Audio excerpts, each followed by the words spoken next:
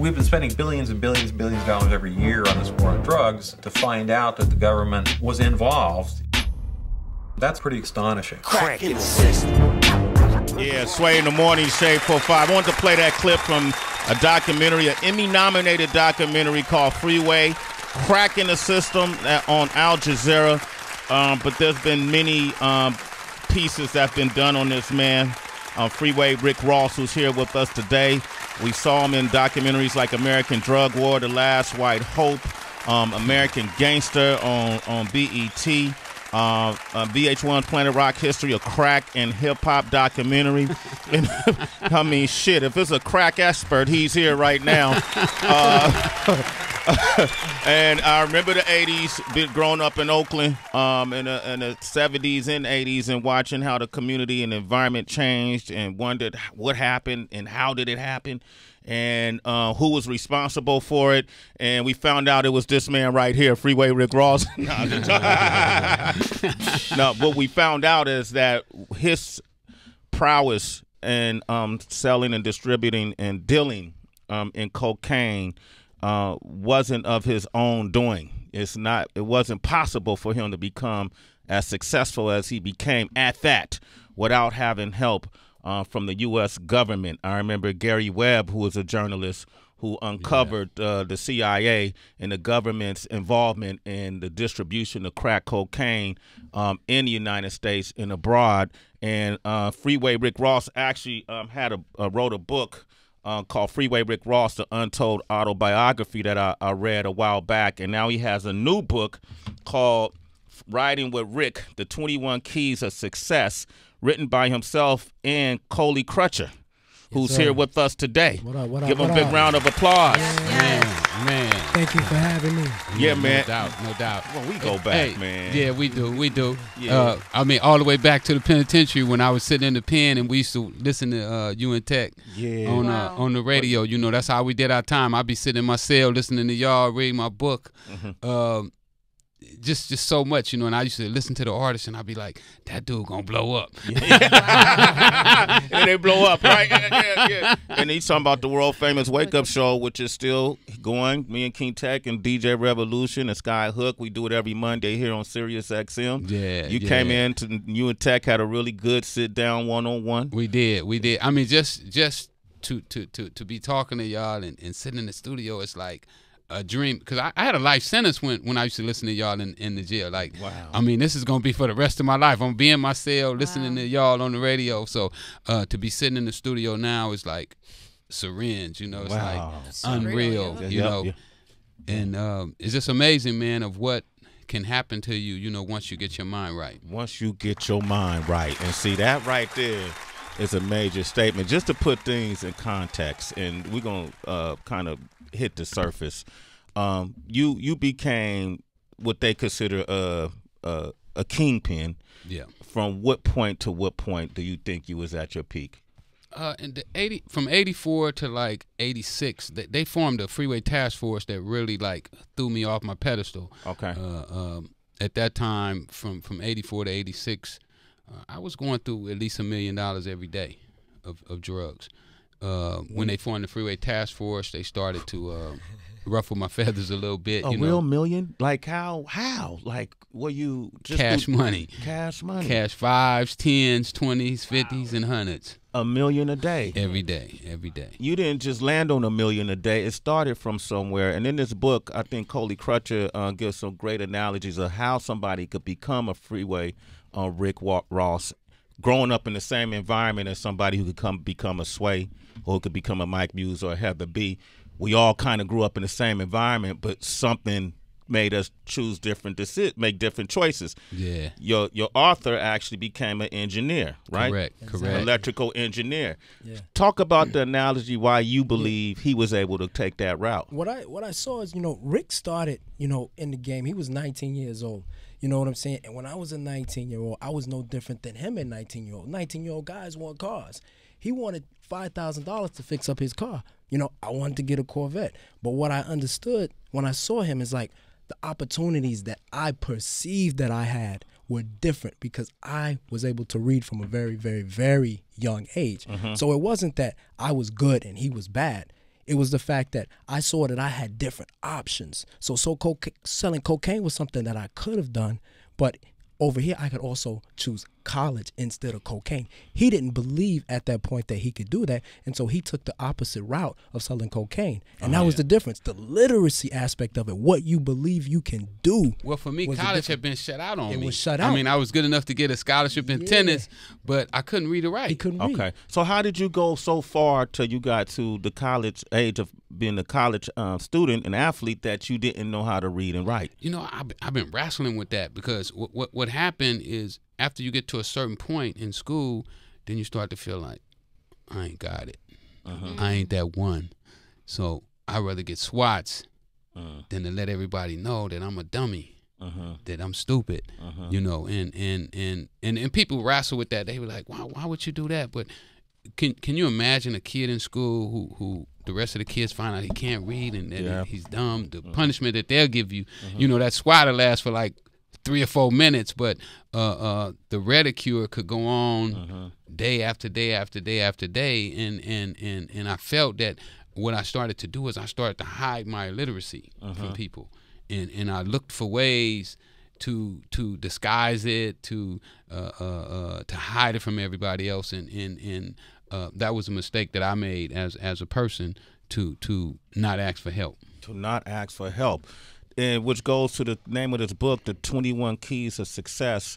And you actually give different keys that you think people should have, could apply to their lives to help them reach their success. And Absolutely. one of them, key number 1 is humbleness. You know, and you got to be humble. You got to. Being humble does not mean being weak or a pushover. Rather, you do not elevate yourself above another just because you understand that you're not fundamentally greater than another man. Conversely, you understand that no other man is fundamentally greater than you. From this perspective, you live in a mode of continuous improvement because you understand in the reality all men are created equal, but you can make yourself greater by purposefully dedicating yourself to your greatness. You think the boss, yet you work with the effort and determination of an unpaid intern. You didn't have, like, it was the pride got in your way. Yeah. Right? No doubt. And the opposite, we were just talking about this yesterday. Opposite of pride is humbleness. Yeah. Exactly. Right? So you didn't apply your first key early on in your life. Well, you know, how would you know unless somebody teach you? Yeah. You know, like we expect our kids out on the street right now to become successful, and a lot of the stuff that they're getting is straight BS. I mean, we've been feeding our kids straight BS. You know, we feeding them right now that you can go out, sell cocaine or pills or all these other things and parlay that into a record career or acting career, and that's BS. You know, with me, I fell for it. I went and watched the movie Superfly. And when I left that theater, Arthur Ashe wasn't my hero no more. My hero had became Superfly, and I started to act out those things that I saw Superfly doing, and eventually I became that I thought that I wanted to be. What was the first major drug deal that you made? Because you say in the book that there's a difference between a drug dealer and somebody that sold drugs. What is that difference? When Rick became known, he became known for selling cocaine. Okay. He was a drug dealer. Somebody that got famous off of something else, but you go back and in their past they say, oh, I had to sell some drugs to get to where I came from. That's somebody that sold drugs. Okay? And so that's the difference. Nobody knew about the tennis. I mean, people in L.A. knew. But when you say the name Rick Ross, you think cocaine. Yeah. And that's what a drug dealer is. Okay. How did you rise to such a high level? Like, this guy, Gary Webb, talked about the CIA involvement in the drug trade. How did that affect your rise? Well, I didn't know about the CIA when I first got started. I didn't find out about the CIA till I was sitting in the courtroom and Danilo Blandon was testifying. But I felt my rise came from my determination to be successful. You know, I did not want to be a nobody.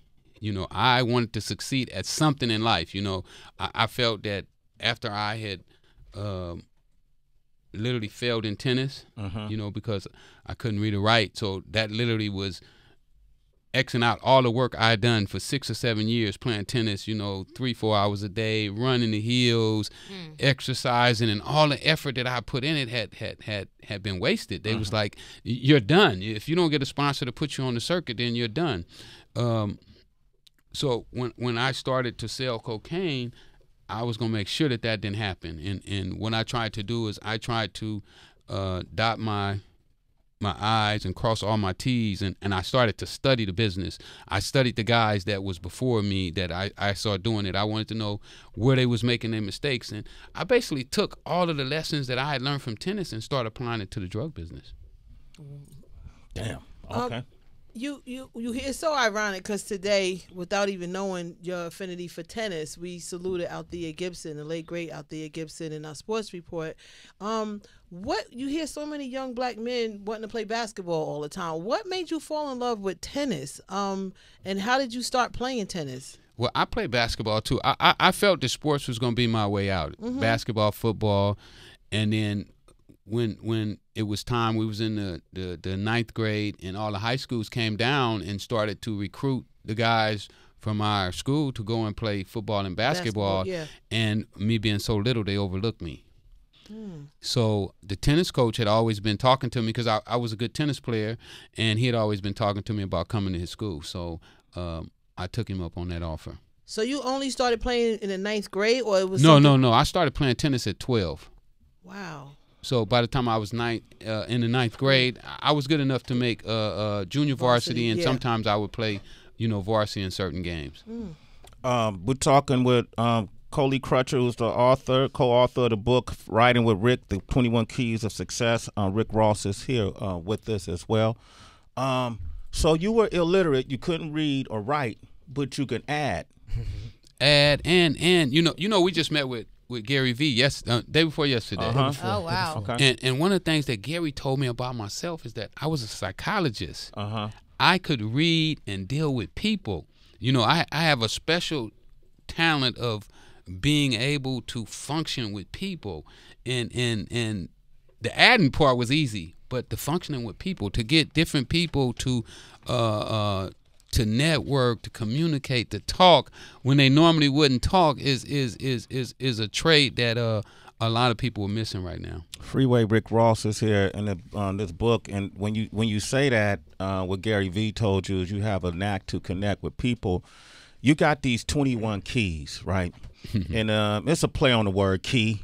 Yeah. 21 keys. I know what they were trying to do right there. That's a double entendre, A3. I got it. You see what they're doing right there, right? I got it. Okay. Before Khaled said the major keys, they were doing different kind of keys. Different kind of keys.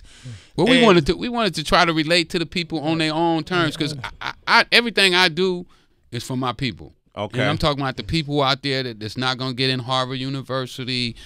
Even though I couldn't get in Harvard, I done spoke at Brown and St. John's and some of the biggest universities in the country. Now they allow me to come in and speak, because what I found out is that I had allowed my community to mold me, to shape me, to make me feel certain ways about how I looked at certain things. But now I reverse that, and now I'm dictating how I feel about everything that come into my mind. I have the choice to say, you know what, do you believe that or do you not believe it? Is this for you or is it not for you? And I think that makes a world of difference. Your community told you being like that. What was that movie you said you watched? Superfly. Being like Superfly was cool. Your community told you having that new car is cool. That's what's important. And now through your experiences, and this remind me of key number 12. What you're starting to discover right now. Find your connect is what key number 12 says. Discover your imagination is what key number. And this applies to what he's saying. It's society functions by employing a sort of necessary evil, by creating an illusion that the ultimate power resides with the state and simultaneously downplaying the imaginative power of each individual. Citizens feel that the power that governs their lives is an outside entity. This necessary evil has the effect of maintaining general law and order. Believes the individual to ignore his real source of power. When the individual discovers his imagination, he realizes that even if the state has the power to sentence him to prison, he, by connecting to his very own human imagination, has the power to free himself. And you're freeing you freed yourself of the way you used to think. Absolutely. Yeah.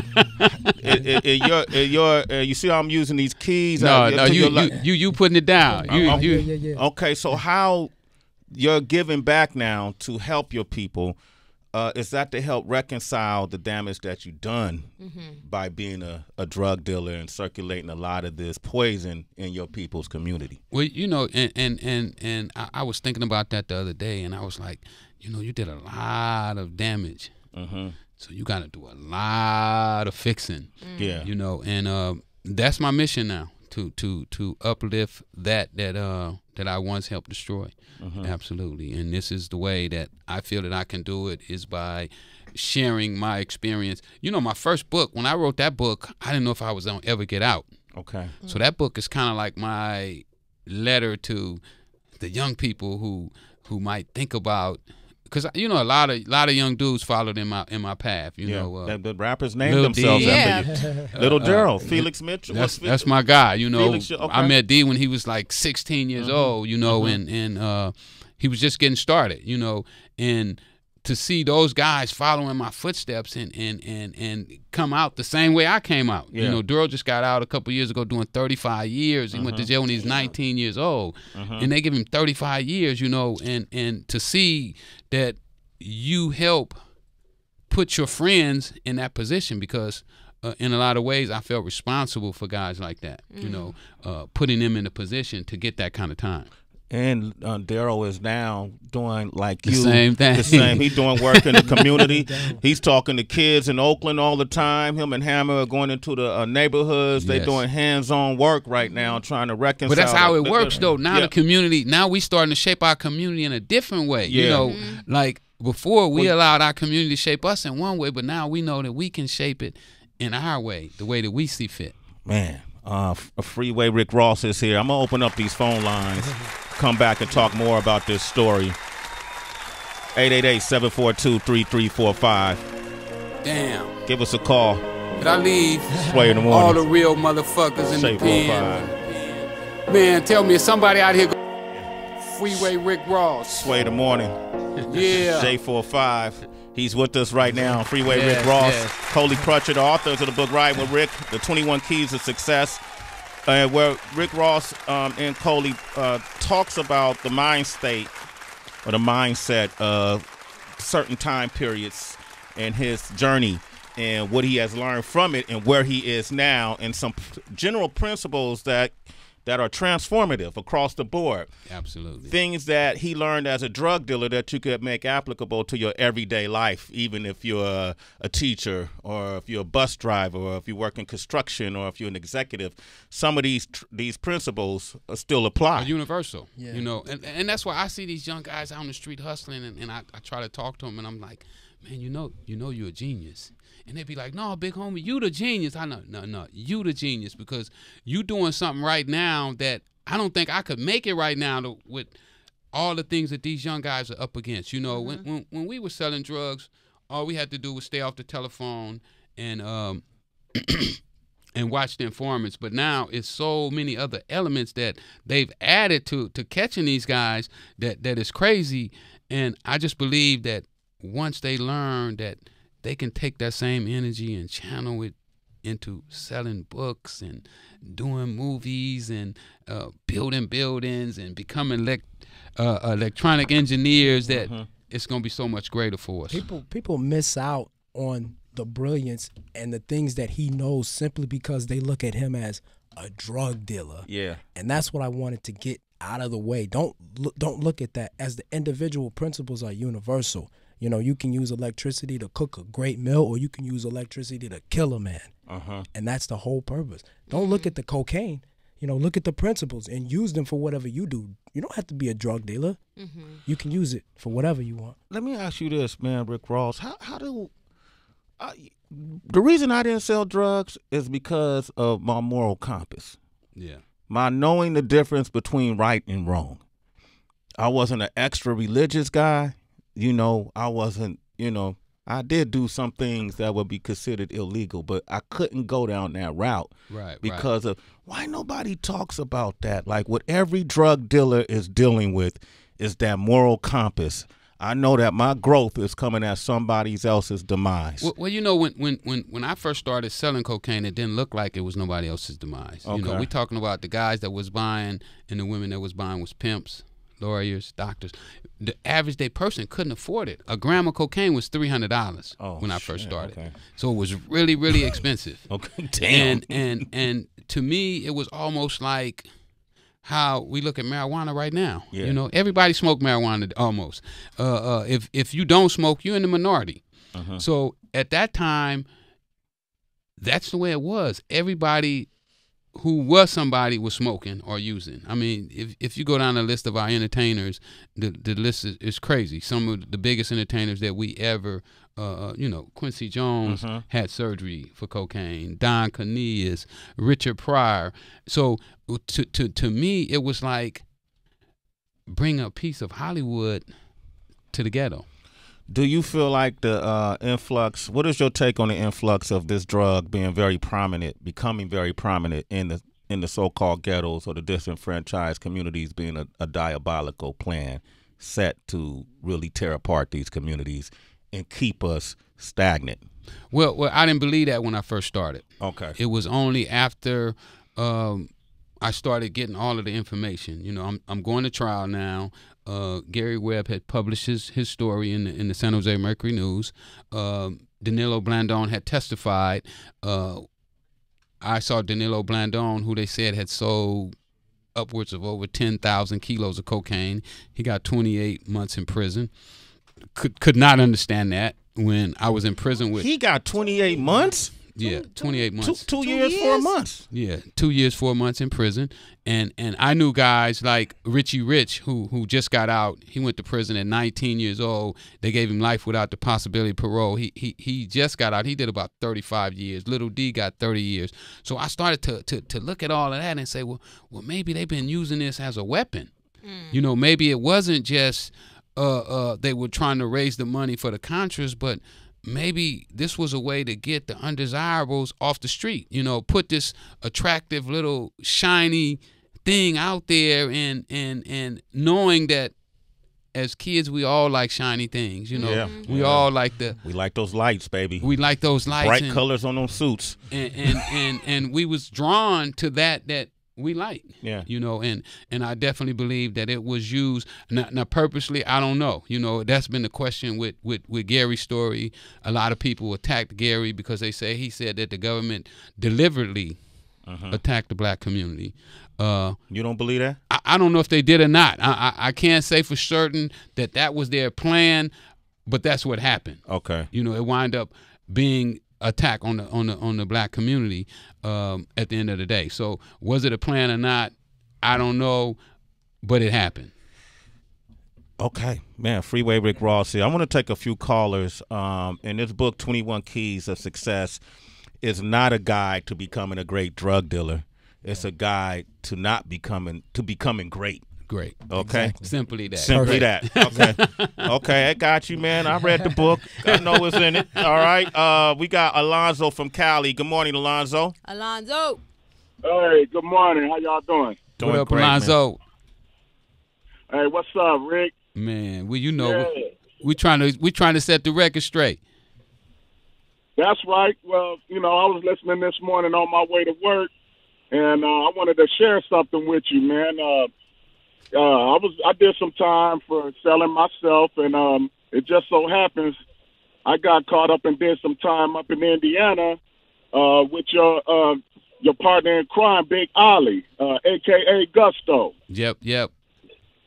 Yeah, we was at Westville together, man, and this around the time you was down in San Diego, and Montel Williams did that little show on you. Yep, I remember. Yeah, and however they did, I don't know. They found out that Ollie was up there and sent paperwork, and Montel Williams wanted to do a show or interview him or something like that. And I remember us being on the yard and talking about it. He had like 6 months left, and I told him, man, don't do it. Don't do it. Did he do it? No, he didn't do it. Okay, cool. So he got out then. 'Cause if he would have did it, they would have given him 6 more years. Hey, Alonzo, it's good to know that you're out and that you're a citizen, man. It's Sway in the morning. Alonzo out and got Sirius XM. He's doing well. He got a job. He said he's on his way to work. He's on his way to work. Alonzo, you one of us now. Terrence Jeter from Buffalo. What's your question? What's poppin', T? Hey, ain't nothing, man. Shout out, big man. First of all, Shea 45. I love y'all. I'm listening to y'all every morning, man. But first, I do want to appreciate y'all helping me get these tears out the way for a second while this conversation and this topic is on the radio today. Surprised the hell out of me, man, and that shit is bothering me bad. Talk about it. We as people, man, this financial literacy, man, this shit got me tight, man. I mean, I appreciate your book, and I must say, yes, it's not intended to be a great drug dealer, but damn it, changing your mindset, you become a great anything you want to be. So I done been through the struggle, man. I'm still here rocking in my city, still here pushing positive movement for all of my people. And yes, Pops ain't there. Yes, Mom need my help. Yes, it's real people, black people out here in their 30s now. Who would I look like? Asking somebody to sponsor me. What I look like?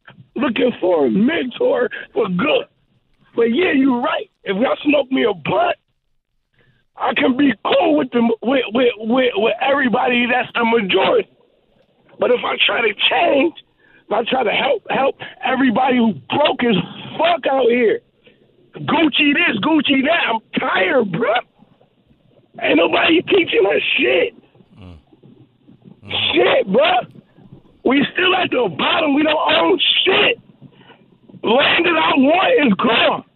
Houses that I'm going to have support to get to build something for my community everything is done. I'm done talking about it. Shea 45. I'm here. Man, we appreciate that, man. That was deep, man. But that's what we saying at the same time is that how can you know unless somebody teach you? Mm-hmm. And that's what me and Cody's taking on right now. We want to teach our people how we can get out of this situation. All right, we got Coley Crutcher, who's the co-author of the book Riding with Rick, the 21 Keys to Success, and Rick Ross is here. I have just to try to put some perspective on this, listening to the last caller, I remember the quote from Jay-Z that's saying, like, fame is one of the biggest drugs out here. It's so addictive. But what happens when a lot of you people say, I got to help my moms, we got to get out of this apartment? How many cars is enough cars, and how much jewelry is enough jewelry, and how many houses is enough houses, and how much Gucci is enough Gucci before, like, that drug dealer says, let me get out the game? Is it that hard? Is it that addictive? When do people say, I had enough? Like, when do you stop? Well, selling drugs is probably more addictive than actual using, mm-hmm. because when you're selling drugs, there's very few people that'll tell you to quit.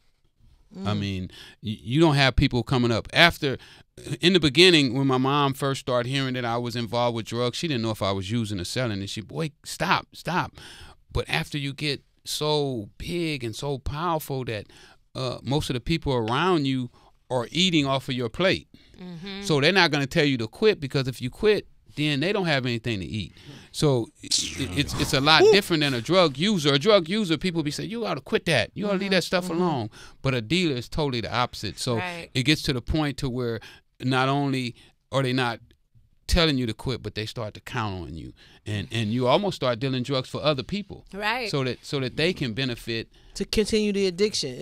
That's where the addiction comes in. Yes. Okay. How much money, I know what they said in the court, but how much money do you think you made selling cocaine as a whole, overall? I don't know, man. Over my whole 8 years, I sold drugs for 8 years. Okay. I started off with $125. Ollie had $125. We put it together. We went from making $20 a week to $1,000 a day to $10,000 a day, $100,000 a day, $500 a day, till, you know, we had days that we made as much as $3 million.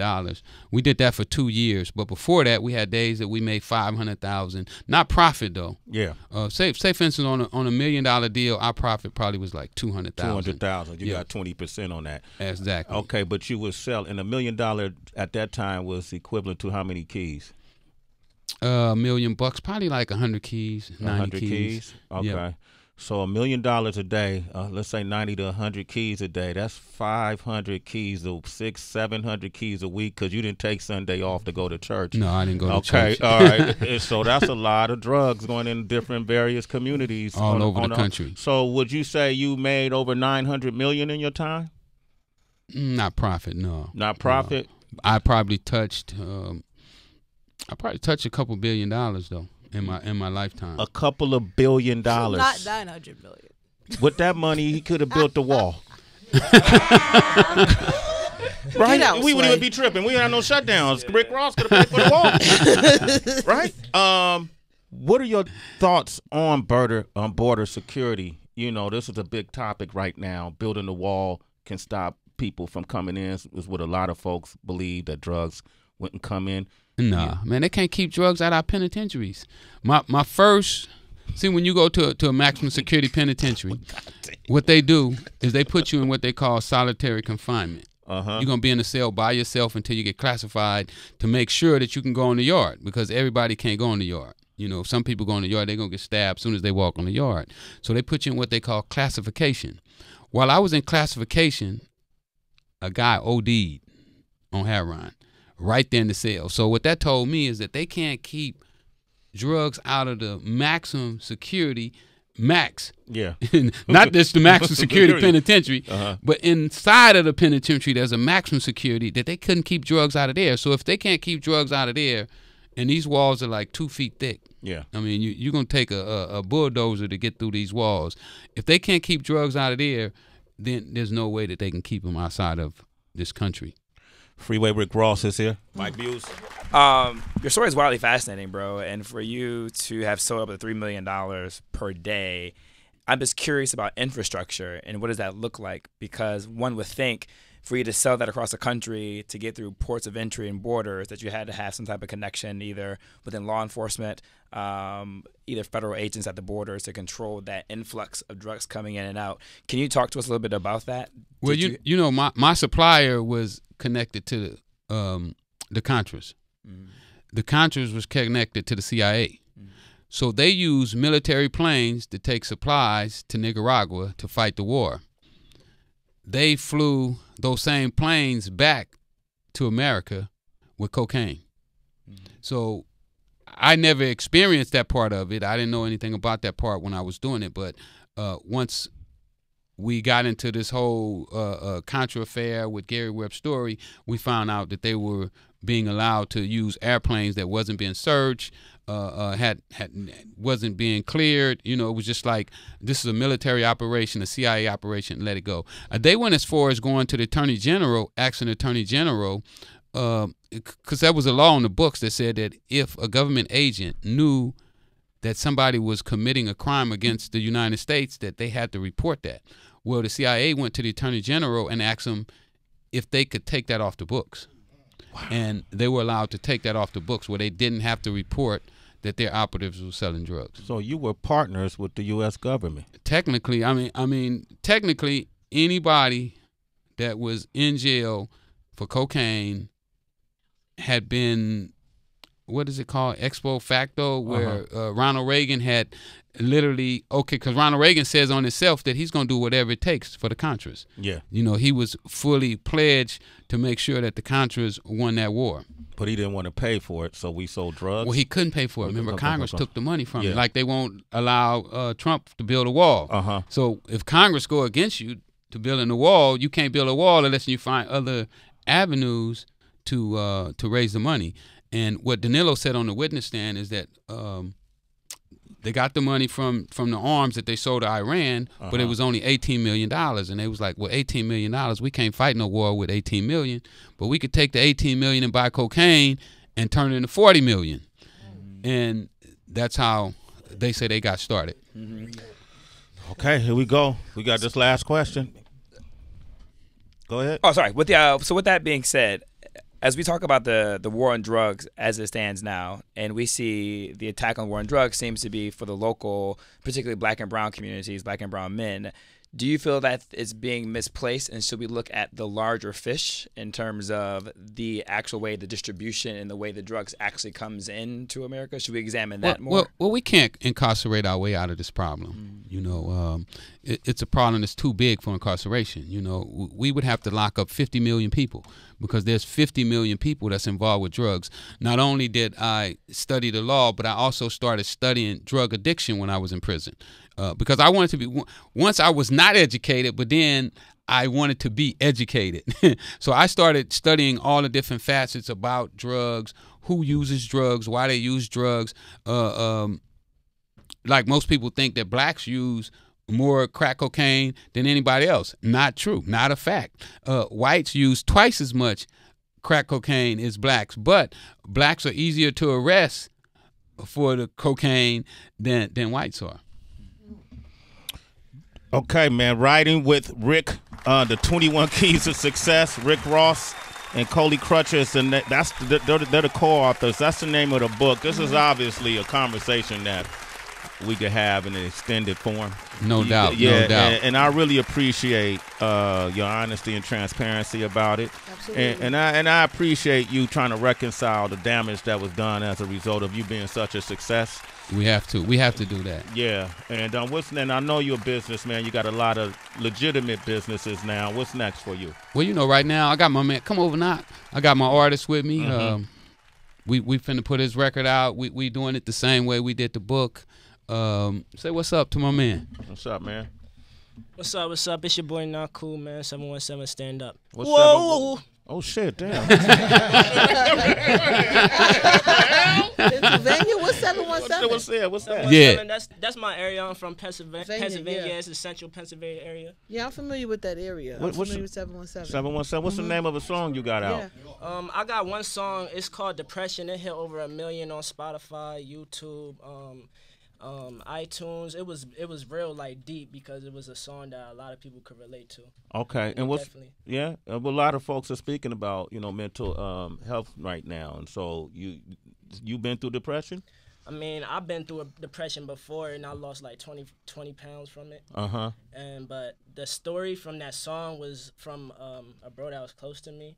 His mom died, his brother died, so I was really speaking through him with that song, and it touched a lot of people. Give out your social media.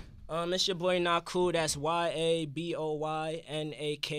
You can find me everywhere. I got a song with Rich the Kid out right now, a song with Lil Yachty.